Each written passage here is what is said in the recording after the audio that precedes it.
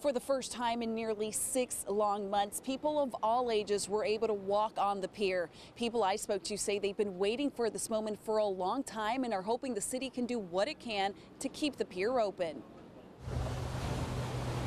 So we're excited to be tourists in our own city. It's nice to be back out. I'm happy if they can do whatever they can to keep it here.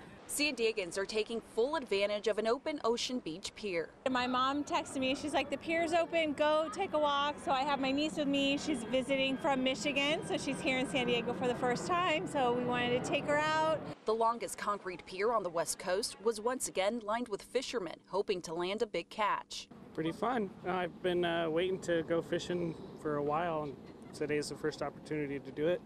Caught a few fish, had a good time. Yeah. We'll definitely be back again. The city of San Diego closed the pier in early January due to winter storm damage. In May, a consultant determined the pier was structurally safe to reopen. The result comes as welcome news to locals. I grew up here, so I have amazing memories coming to the beach as a little girl and going out on the pier, my dad fishing. So just really good nostalgic memories and being able to share that with my family. I think it's wonderful, and it's nice they fixed it up.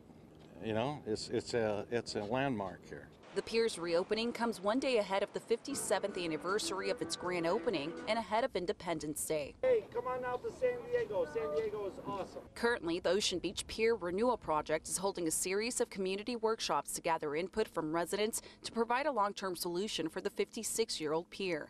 We should get more details about plans, a schedule, and cost this fall. Lucia De La Fe, CBS 8.